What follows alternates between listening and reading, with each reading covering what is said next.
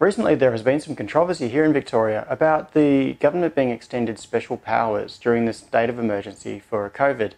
I can finally reveal to you the true agenda behind those special powers.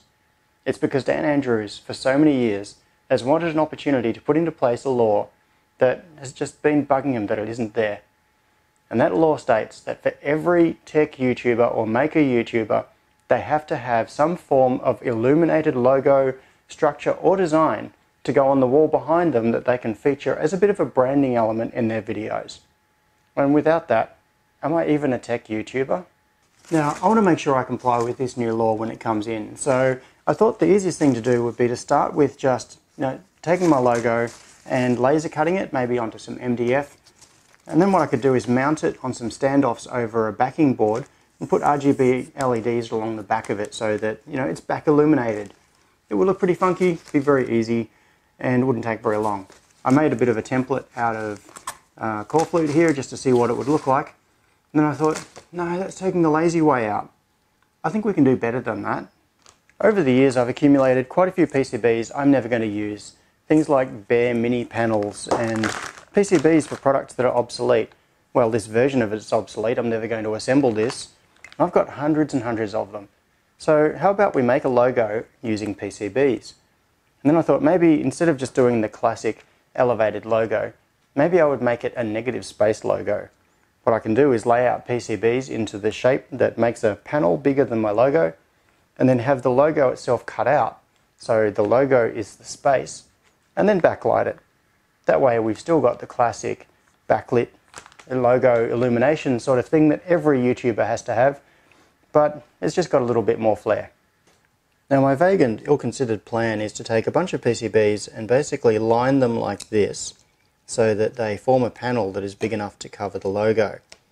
And then what I'll do is I'll take another set of PCBs and sort of overlap them. I might put them at a slight diagonal like this, have them sticking over the edge, and tile them so that they cover the whole area, and araldite them together somehow. Basically, it's like making plywood, but we're going to be making it out of PCBs. Then what I can do is put it into my CNC machine and use that to cut out the shape of the logo. Now, as far as ideas go, this one probably rates somewhere between stupid and bloody stupid. But hey, that's what happens when you watch a tech YouTuber trying to be creative. I mean, that makes it your fault, right? Now, I just did something very unusual and thought ahead. I don't do that very often, but I realized that I need to make sure that whatever I build is going to fit on my CNC machine. This logo ends up being a bit too big. I think it's about 460 mils across or so. And what I can fit on the machine and still reach with the head is probably more like 370 millimeters from side to side. That's about the most I can fit on there. So I'm going to have to scale the logo down a bit to make it fit. So I'll just make the biggest panel that I can that is going to fit inside this space.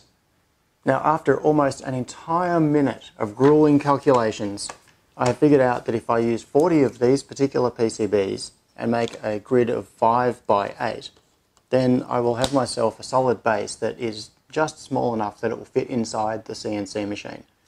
Then I can layer the other PCBs on top and make a strong structure. And I'm going to use this core flute as well, so that later when I come to cut this out with the CNC machine, this will form part of the waste board and I can cut part way into the core flute.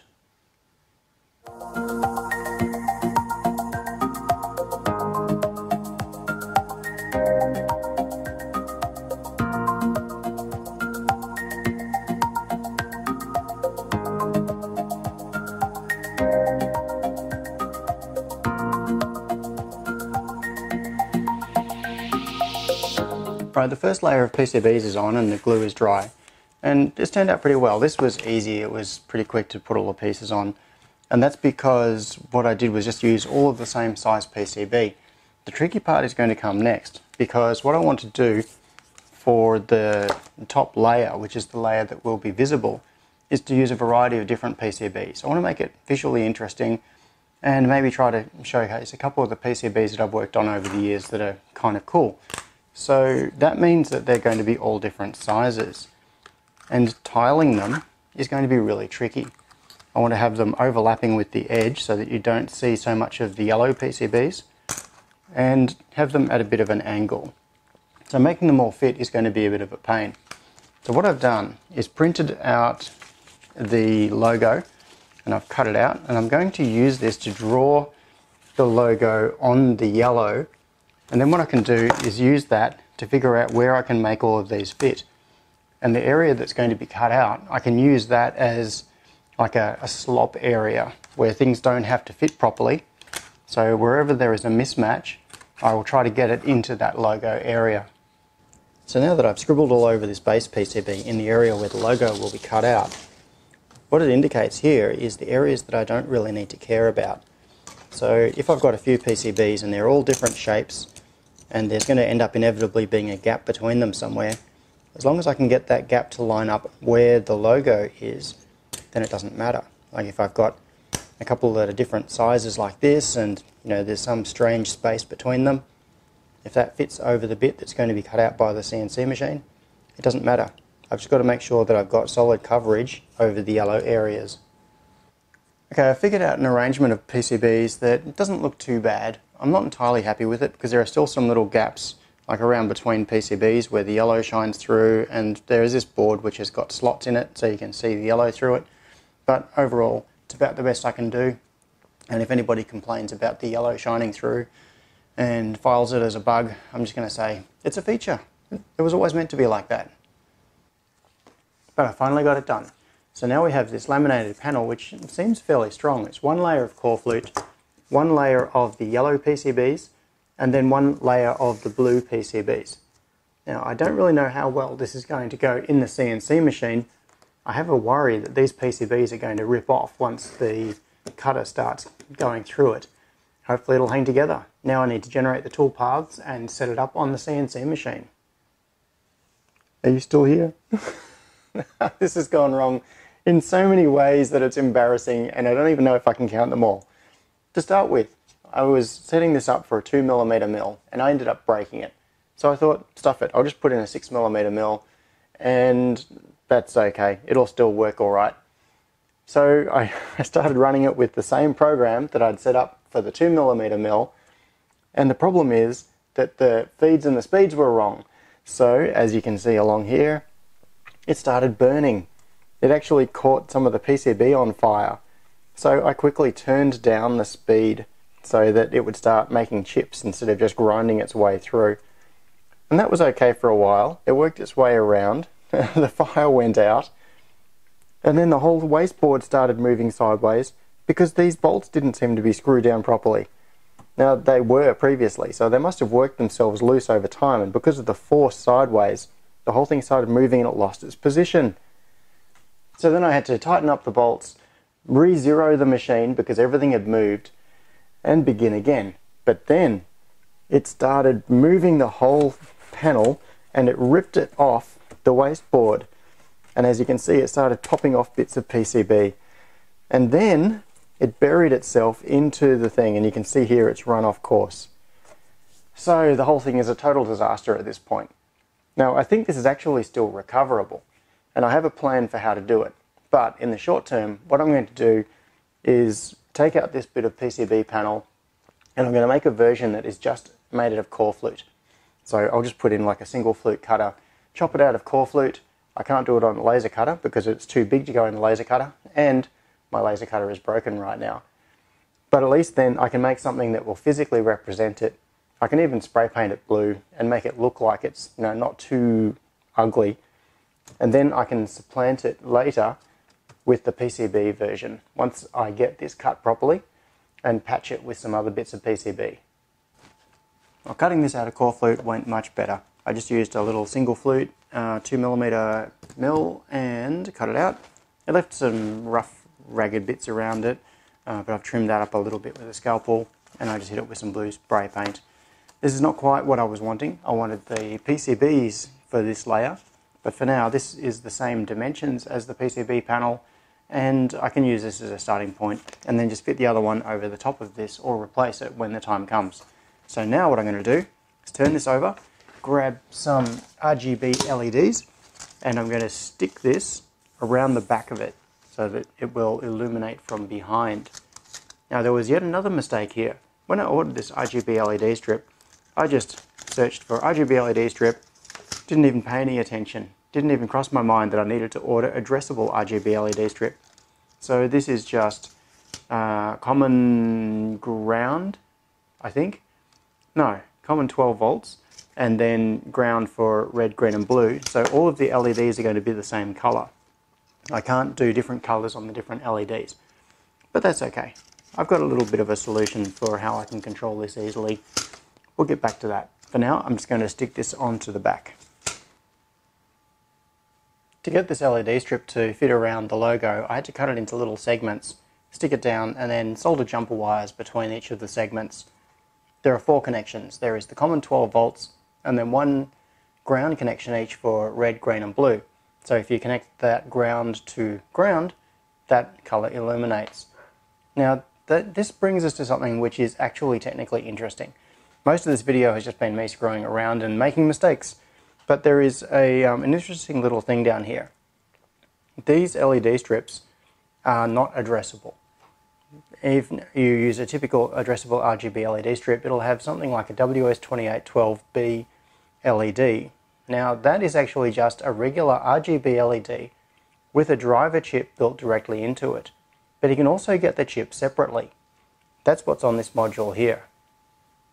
This module is called a Free NFET 3. I designed this a few years ago, and what it does is use a WS2811, which is the driver chip that is typically contained inside something like a WS2812, but it's just the driver chip itself. It's not part of an LED. And what I did was connect it up with some high power MOSFETs, because what I wanted to be able to do was control high power loads as if they are an addressable LED. So you could be switching up to 60 amps of power through this, which could be something like really high power LEDs. Maybe you've got like 60 watt LEDs, RGB LEDs, or traffic lights, or you could switch relays. What I wanted to be able to do was take loads that you would normally switch with a transistor and switch those as if they are addressable RGB LEDs. And it just turned out to be perfect for this job. So I've got the 3 channels, and then the 3 MOSFETs are switching the 3 different color channels. Now I've also added this little 5 volt regulator. So what I can do is bring 12 volts in on this wire. This is the main power line. I get 12 volts coming into that. The raw 12 volts goes to the RGB LED strip, and then a common ground going across to the module over here. But I get 5 volts coming out of the regulator to power the D1 Mini, and then from there the D1 Mini is sending data to the module to control the LEDs. So effectively, from the software point of view, this whole LED strip looks like a single addressable LED, which sounds a bit silly, but it basically means that what I can do is address it using the exact same driver software as you would use for something like a NeoPixel or maybe something like Fast LED Library. And it also means it's supported by Tasmotor. So right now I've got Tasmotor running on this D1 Mini, and I've set up the output specifically to tell it that it's a WS2812, and that is controlling the module, which then controls all of the LEDs. Now my plan for this is to have this mounted so that it's separated from a backing board with a bit of a gap, and then the LEDs will shine onto the backboard, so you won't see them directly, you'll just see the effect of the illumination. So I designed and 3D printed some little standoffs. It's got a flat part on one end because I'm going to be gluing this onto the back. What I've done is worked out the mounting locations, and that will just glue on like that. And there is a little hole in the front, and then I can just put a screw in through the backing board. So I've got another piece of core flute here, and I've set it up with all of these mounting posts in the correct locations. So the idea is that this will sit on top, and then I'm going to just use a bit of glue and glue that onto those stakes, and everything should sit where it needs to be. So now I've stuck the logo onto the standoffs. You can see that it's separated there. There's a bit of a gap between the logo and the backing board. All of the LEDs are on the back, and I've gone super high tech on the back. I've just got a bit of electrical cable there and some tape. Here's the power cable. So if we plug 12 volts into this, the D1 Mini will start up and be ready to accept commands. So I can now stick this up on the wall. At the moment it's just running through that pattern that sort of cycles through random colours. And now at last, after all of those screw-ups, it's finally hanging on the wall. It's not at all what I was expecting to do. This is really just like a really cheap, crappy facsimile of my original intention. But hey, we did manage to get a little bit of electronical stuff into this, playing around with the WS2811 and that little driver module, which is pretty cool. I designed that 4 years ago and I've only ever used it a few times, but sometimes like this, it's really useful. Now that you've seen how bad my artistic skills are, I want you to show me up. Go out there and make something awesome.